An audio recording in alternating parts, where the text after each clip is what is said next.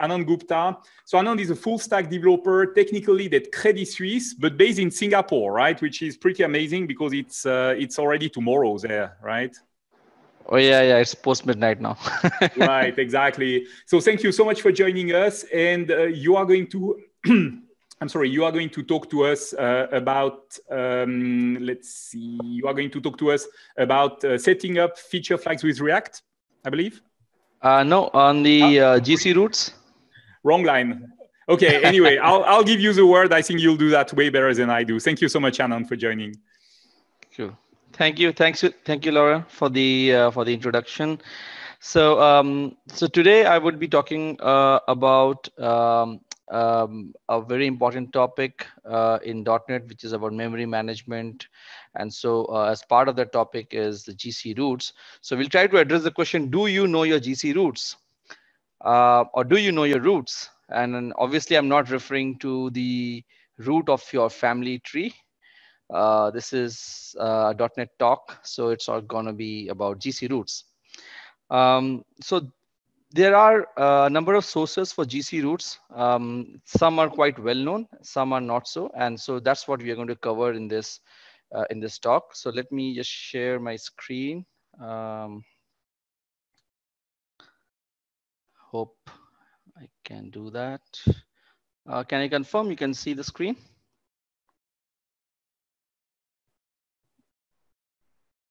Cool, thank you. Right. So the first one is the stacks and registers. I think this is one of the most common ones that most of us are aware of, because the stacks and registers are basically nothing but the local variables that we have in methods. So if you look at this method, there are a number of local variables here. I think most of us can identify what those are.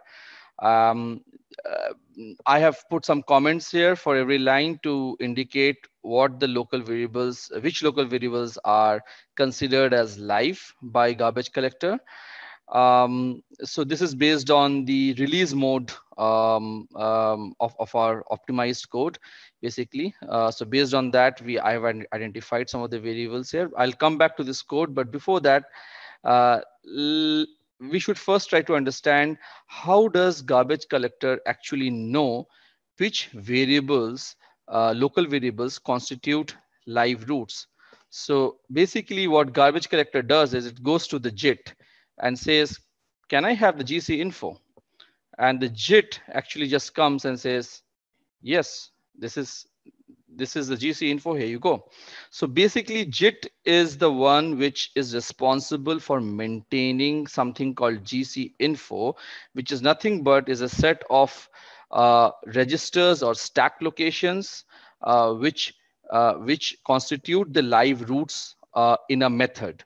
So the way JIT achieves this is when it JITs the method, it tries to identify the register locations or the stack locations which can constitute as a live root based on something called safe point. So every location where we are making a method call or a constructor invocation, those are called safe points. And it is at those safe points that JIT records which registers or stack locations are storing references to the objects, which should be considered as live root. And safe points are also the points where GC can occur. So GC cannot occur at randomly at any point, at any line of statement in a method.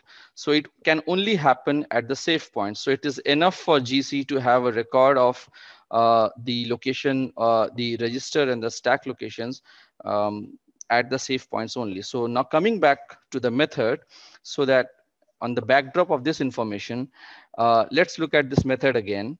On the left-hand side, you see the method in C#, and on the right-hand side is basically the JITed code that has been, compiled by the just-in-time compiler. But this also includes the GC info. So I've highlighted the GC info information in bold. So you see that there are some certain safe points here. So for example, when we look at the first line of statement, that's a constructor invocation. So that means that that's a safe point.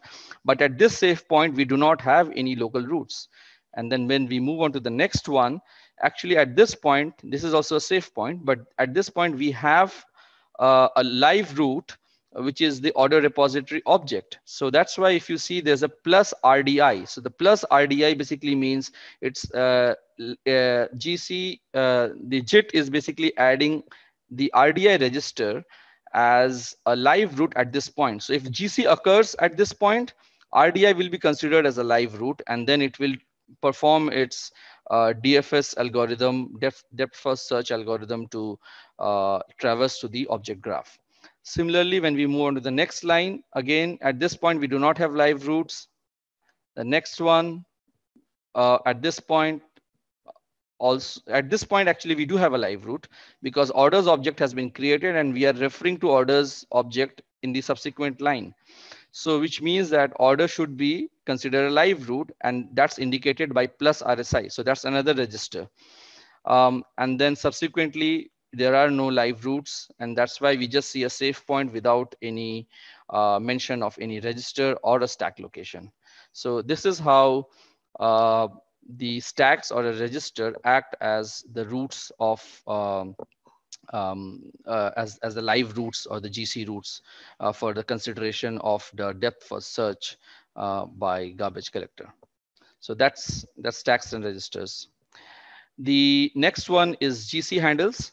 So there is this data structure called GC handle table, which the CLR maintains. And the GC handle table in turn maintains the data structure for various types of handles called strong, pinned, weak, and weak resurrected. So these are all in the unmanaged heap. So we are not going to talk about weak and weak resurrected because those are not related or they do not influence the lifetime of the objects. So these are more for monitoring of the lifetime of the objects. But we are going to cover strong and pinned because these are actually going to they actually influence the lifetime of the object. So which I'll just going to explain. So let's assume that there's an object. So we have a strong handle in the GC handle table, which refers to an object called object named D. Now D in turn, so D in turn may refer to to D and K. So D in turn may refer to object E. So this is how we are trying to ensure that object D is kept alive, and in turn object E and object K are also kept alive by the strong handle of the GC table. And similarly, when we have a pinned handle, so for example, in this case, pinned handle table is referring to object A and object J, and then object J in turn is referring to object C and object G. So this is the whole object graph that will be considered as live, as a set of live objects, because it starts from this strong and the pinned handle table. So the difference between strong and the pinned handle table, or rather, let me first explain what a strong handle table is. A strong handle table, strong handles are basically the handles which ensure that objects are kept alive, but and also they can be moved around or relocated as part of the compaction phase of the garbage collector process. But pin handle are the ones which keep the object alive, but they cannot be moved around. So you cannot relocate the object during the compaction phase of the garbage collector. So that's the difference between strong and pinned, but otherwise both do the same thing, which is they ensure that they have a reference to an object in the managed heap. So they themselves reside in unmanaged heap, but they have a reference to the managed heap. And that is how they ensure that these objects are always kept alive until they have been deallocated or dereferenced from the GC handle table. So in C# code, this is how we may want to achieve this. So there is this GC handle class, which has this method called alloc, and then you have to pass what kind of handle you want to create with that object. And that is how you can ensure that you can keep an object alive either as a strong handle or as a pinned handle. So that's GC handle. That's another source of GC roots. So sometimes it may not be obvious, but some of the libraries that we may be using can internally be using this mechanism to keep certain objects alive. And the only way we can find this out is basically using the WinDBG tool, and then look up the GC handles using the some of the commands that SOS tool or library provides us to work with WinDBG. This one, the static fields, I think this is another well-known source of GC root. I think it's fairly obvious here that the static field called employee is a source of GC root. So when we create an employee object, say Peter, and then assign it to the static field called CEO, so this remains, so the CEO is basically, Peter is now being kept alive because of the static field for CEO. But that's, so we understand this, but if we want to dig deeper and try to understand where does the static field actually get allocated, and how does it manifest itself as a source of GC root? This is a little bit more involved in, but the good thing is that it's based on the GC handle table that we just discussed. So there are a few things we have to keep in mind is, first of all, the static fields are basically it's basically at the app domain level. So every app domain has its own copy of static fields. So that's number one. And number two is static fields could be of two types. It could either be of the primitive value types like the int, long, float, boolean, so on and so forth. And it could also be of the reference type or even the struct type, which is actually boxed as a reference type. So the primitive type static fields are actually allocated on the domain heap at the high frequency heap part of the domain heap. And there we have, for every module, for per module, we have a data structure that is maintained. And then within that data structure, based on type, all the fields are basically maintained. And then for the reference type, or even the struct type, which is basically boxed as a reference type, it is maintained through the object array. So there's an object array that is allocated on the large object heap. So the large object heap is the part of the heap where if the object is more than 64 kilobytes, the object is allocated in the large object heap.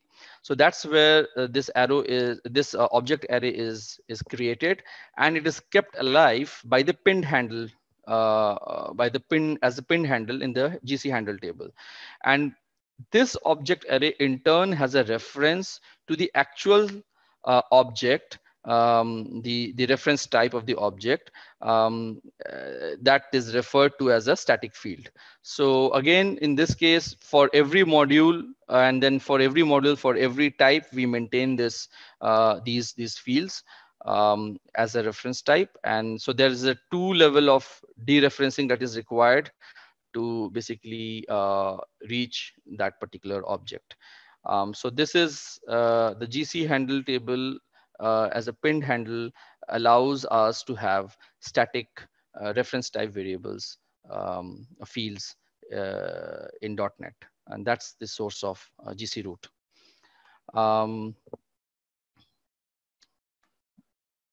Then the next one is this called cross generation assignment. So what does this mean? So we know that the way GC works is it first is using the mark and sweep algorithm or strategy. And as part of its mark phase, it basically does a depth first search starting with the local roots. So let's assume that we have two known local roots, X and Y, and which could either be a stack or a register or a static or the GC handle that we discussed. And so basically does a depth first search starting from there, and it just marks the objects that are reachable, and only those which are not reachable are considered as dead objects, which is later on collected as a sweep process. Now the question is, let's look at a naive implementation of how this might work. So starting with object X, it will mark object A and object B. And starting with object Y, it will mark object E, which means object D and object C. These two objects are actually being considered as dead objects. But if you look at it carefully, there's an object Q, which is part of an older generation, either generation 1 or generation 2, which is actually having a reference to an object D, which is in generation 0. So because this is a generation 0 collection, object Q will be considered as a live root, which means if it has a reference to object D, then object D should also be considered as a live root. But if we consider the naive implementation, that didn't happen. So how does Anand, you have 30 seconds to finish. Yeah, sure. So that means GC has to have a way to find out. So the way it does is it uses something called a card table. So every bit in the card table basically maps to a range of memory in heap.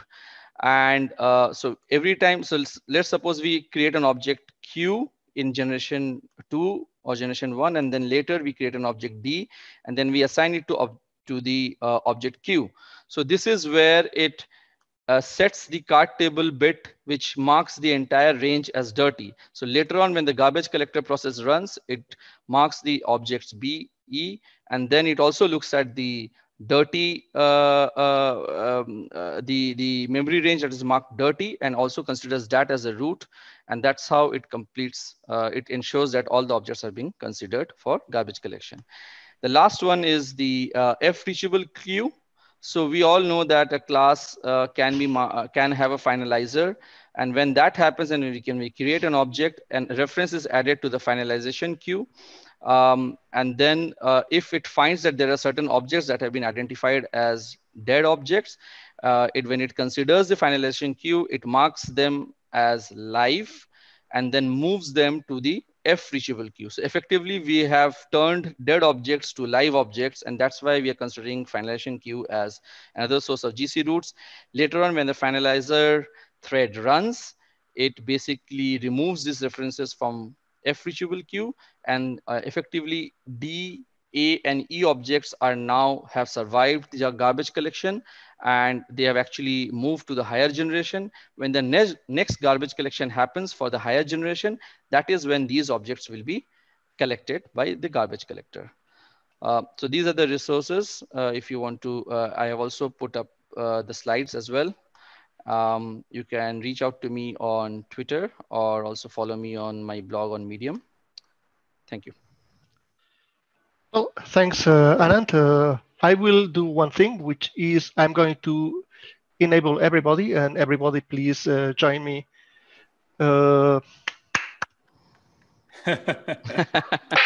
Thank you so much. Good. Great talk. I'd love to see you record a video of that, and maybe taking more time and going deeper, because this is such a complex topic. So I'm really happy that you decided to tackle it. Yeah, thanks a lot. We have now 1 minute for a quick switch and prepare for the next speaker.